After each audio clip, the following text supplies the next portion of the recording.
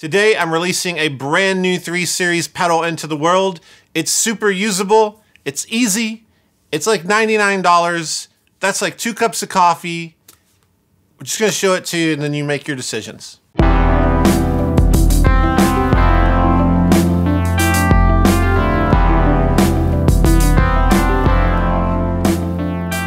I'm sitting here at a table with 100 tube screamers, and there's actually more in the room. But as of right now, there's 101. This is the release of the JHS 3 Series Screamer. And I know what you're thinking, I know what you're asking, and I know what you're already fiercely typing in the comments. Why another tube screamer? Why would we do this?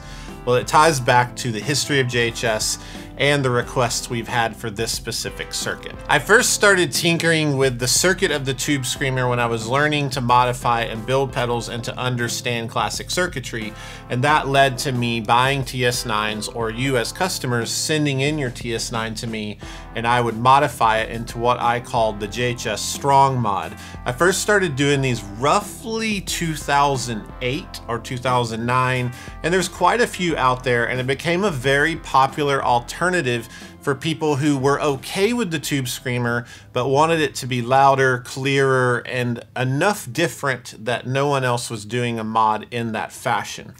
I remember doing these mods saying, I'll never make a tube screamer style pedal, there's just too many of them, but I'll do the mods. Well, that didn't last long because a good friend of mine said, hey, can you build a tube screamer pedal and your Morning Glory together? And that was the invention of the double barrel. This is the current version, but we've also been building this for over a decade. Then people kept hounding me to have the tube screamer version inside of the double barrel because it was really unique. So I gave in again and made my third take on a singular tube screamer pedal called the JHS 808. Now this pedal did really well, but I chose out of my stubbornness not wanting to do a tube screamer, and I discontinued it and did something kind of fresh with the circuit. And originally the idea was this is a tube screamer for bass players, and it was called the low drive. So this did really well in an odd way. I intended it for bass players, but all of these famous guitarists started using it because of the low end content it let through, and one thing led to another, so I took this, updated it once again, and then made the Moonshine, which is technically the version 2 of the low drive, which is technically a modified version of the 808 that was technically pulled from this, that was technically pulled and developed from the first mods, and then alongside the update to the Moonshine a little bit later, I finished my second multi-mode pedal, which was insanely hard, and it was 9 tube screamer pedals in one pedal, all analog circuitry, and this has been one of the best-selling pedals we've ever done, and it includes a JHS mode when you go all the way around, and that JHS mode goes all the way back and is a perfect replica of the first mod I ever did.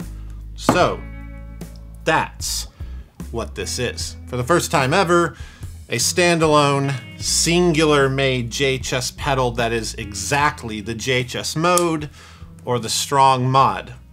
Everyone's been asking for it, so now you got it. Now that you've seen this screamer, I think it's worth talking about why in the world are there so many screamer style pedals? Why do I want to offer this? What's the point? Well, it really starts with the fact that the tube screamer is the SM57 of guitar pedals. It's the Fender Stratocaster. It's the Yamaha NS10 speakers. If you don't know what those things are, they are the basic necessities of what they do. Everyone uses that mic. Everyone uses those studio monitors. And the tube screamer is on every style of recording literally since its debut in 1979. And it all started when Boss releases the Compact Series in '77 with a pedal called the OD1. And then 2 years later, a Maxon engineer took this circuit, a brand new style of soft clipping, and altered it into the TS808 by adding a tone control, a different symmetry of clipping, and a couple little changes. And for some reason, This pedal far outweighs the OD1 historically, and to be honest, it's probably because it's green or something. I have no idea, but this is legendary, and then they adapt it into the TS9. This goes away with different Tube Screamer versions like the TS10 later on that's really famous. But at the end of the day, this comes back, and the Tube Screamer has held its place as the most important pedal ever made. I would venture to say, if NASA cared to show aliens what pedal we use, they would send this up on the Voyager next to Chuck Berry's Johnny B. Goode, as they did to display, here's what rock and roll is. This is the pedal of all pedals. So that's why we continue to make them, and also we continue to make them because you guys buy them, because they work in every single genre every time. I've often laughed about everything I've ever done very extremely innovative and difficult. Those rarely sell well, but something like the Bonsai is our best-selling pedal. And it goes to say, it's like the McDonald's thing. Everyone claims they don't buy a McDonald's cheeseburger ever, but they sell 1 billion. No one admits to going to McDonald's. They sell 6 billion hamburgers a day. There's only 300 million people in this country. It's like, I'm not a calculus teacher, but I think everyone's lying. All of us use Tube Screamers. This first jam is what I go to for Tube Screamers when I need them, and it is that weird, squishy, spongy, gooey, thick, thin Strat thing. I don't know. Neck pickup. Yeah, it's thick and thin, slushy, gushy, but solid. I don't know how to describe it. It is what it is. So I have a Strat. I'm going to use the bridge pickup for this chordal stab thing, so it's like real glistening-y. I'm really using some words here. And then the neck pickup is going to have this chewy Strat thing that you've all heard a million times. Think John Mayer, think people that play Strats like that, right? So I'm gonna set it up with the volume around here, because this is crazy powerful and loud. That volume will stay pretty low, and you'll see that it's really powerful, and it's gonna overdrive my Fender style amp. Then the tone control, I'm gonna keep it fairly on the dark end, but even though it's dark, the modifications are letting some presence through, which is something the normal Tube Screamer really struggles with.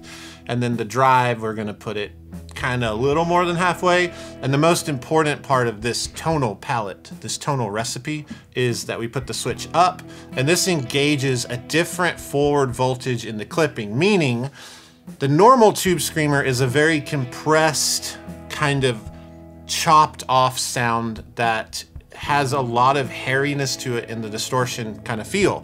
When we go up on this, it raises the headroom of that clipping, and it feels just like a cranked amp. And that is not a buzzword car salesman-y thing to say. It is what it is. So I'm gonna do this, and I'll add some spring reverb from the amp, and let's do it.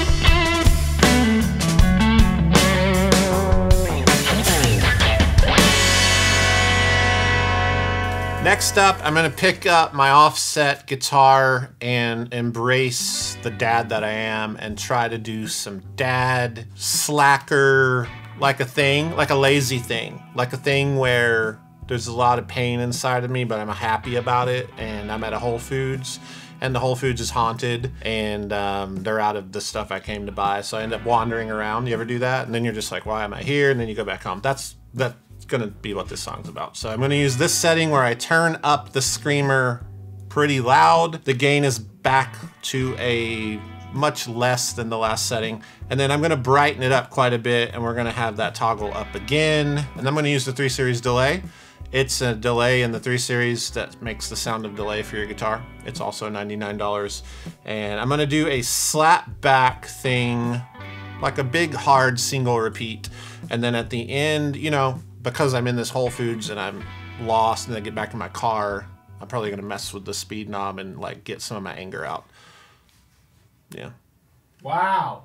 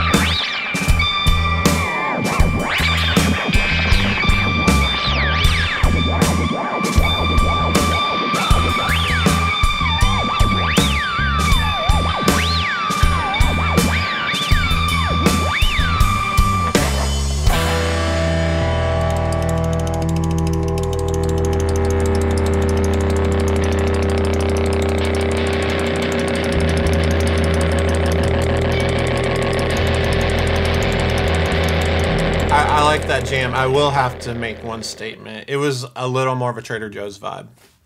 It wasn't quite Whole Foods. It was more of a Trader Joe's thing. The dark chocolate peanut butter cup thing. Oh, yeah. Because I picked some of those up, and then it elevated it. You know, got elevated. Let's go to the next song. Not the next song, but the next version of.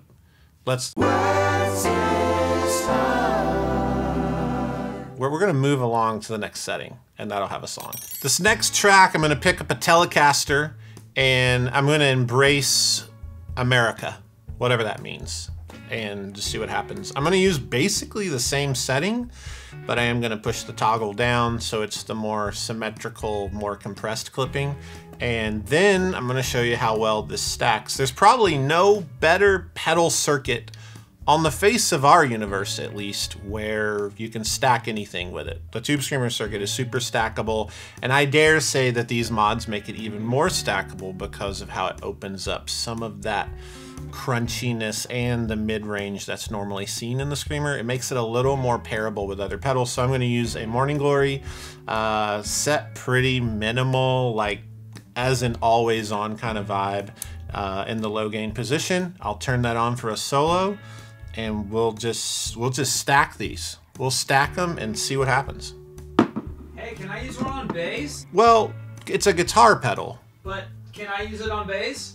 I mean, it's made for guitar, though. There's no way a But bass I'm would asking, sound. can I use it on my bass? Can I try it? You can try it. we You have can an try it, extra? but we all know that you can't plug basses into guitar pedals. It'll break the bass. I don't know. Okay. Whatever. Your choice.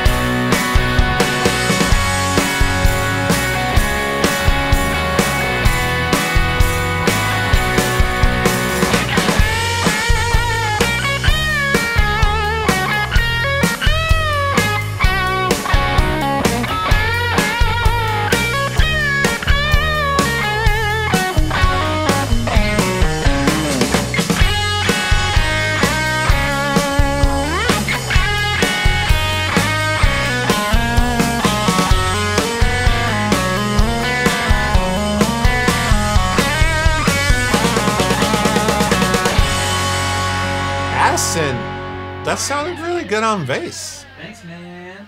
It's like it cut exactly what needed to be cut from the bass. Yep.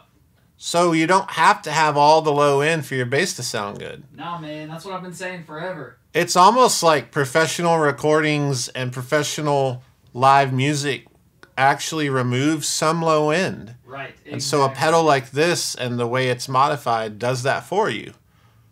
That's interesting. Also, I found it interesting that I used a capo. Sometimes it feels good to use a capo. You just put it on the knobs like that and move on. Whoa! Capo that screamer. On this last jam, I'm gonna do something that I honestly don't do. So in a sense, I'm gonna be pretending. You could say I'm lying to you, that I actually know what I'm doing. I know the theory, I know the technique, I know the application, but as a player, I don't care for this sound, but it sounds good, so I'm gonna do it. I'm really lazy as well, so I don't wanna move my amp. Off the camera, there's a cranked Marshall Plexi, and then I'm gonna slam into that already dirty Marshall sound with the screamer as a boost. Now I have the gain turned really low, I have the tone really bright, and then I have the volume really loud. So this does a thing that requires me to use a buzzword phrase that I hate. But it is what it is.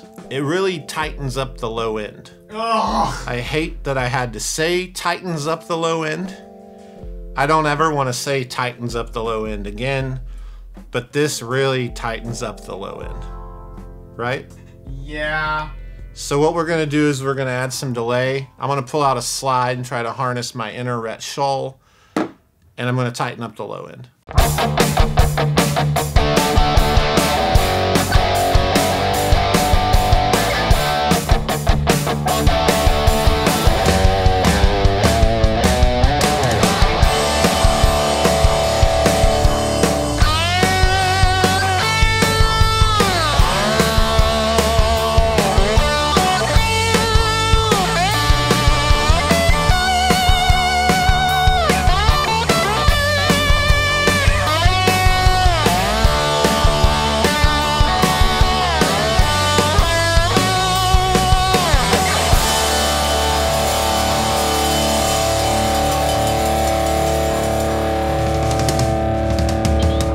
That was basically if the Allman Brothers covered Blink-182's All the Small Things, and I'm not ashamed of it.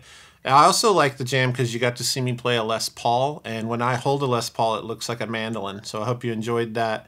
And also, I do want to brag and say that my slide tone, choice of notes, and the way the screamer worked with my slide is hands down better than anything Rhett Shull's ever dreamed of being or doing. Sick burn! With that said though, on a serious note, the Tube Screamer is amazing. It is epic for a reason, and it is the pedal we should send to space so that alien civilizations have some good mid-range. And the reason that is so is because it works in every single genre. We could have done 12, 15 jams if we were good enough to cover different genres, and it would have applied in all of them. Everything from jazz to metal, all of it. So it's a cool pedal, and for 99 bucks, if you've never used a Tube Screamer, it's a really good version to go with because in the down position, it gives you the classic flavor, yet it's different, and then in the up position, it's very, very different. So yeah, check that out, or go buy something of the million other variants out here. Just try a Tube Screamer, that's what's important, and let's go to record time. Today's record time feels appropriate to pull out Stevie Ray Vaughan. This is an Essentials vinyl. It has basically 4 sides to it, and it has all the greatest hits. So if you're not familiar with Stevie Ray Vaughan, a big piece of his sound was that he had a lot of tube amps on stage. They're all turned up, and he smashed them with a Tube Screamer style circuit. TS-808, TS-9, but he preferred the TS-10. So you hear it all over the stuff. My favorite tracks are the more traditional blues tracks that I think he did so well. And then the unique things that are kind of like these takes on the Hendrix style, like Lenny, Little Wing, of course, and then probably Texas Flood, being a very traditional kind of Texas blues jam. If you're not familiar, check this out. Let me know in the comments what you think about him. And if you are familiar, what's your favorite song and favorite album? Yeah, Stevie Ray Vaughan. there's no other representation of using a tube screamer as much as this guy did. Thanks so much for watching this episode. I hope you enjoyed it. There are a lot more demos of this that are very helpful to see different players, different styles. Those are linked in the descriptions below. It's 99 bucks, fantastic bargain, and it's a really versatile pedal that has been requested for years and years that we do something like this in a simple package. So here it is, check it out. If you like this episode, hit like, subscribe to the channel, and click the bell icon to get notifications of all the future episodes. Also, there's a link in the description below where you can jam with all these jams over at BandLab. That's it. Have a great day.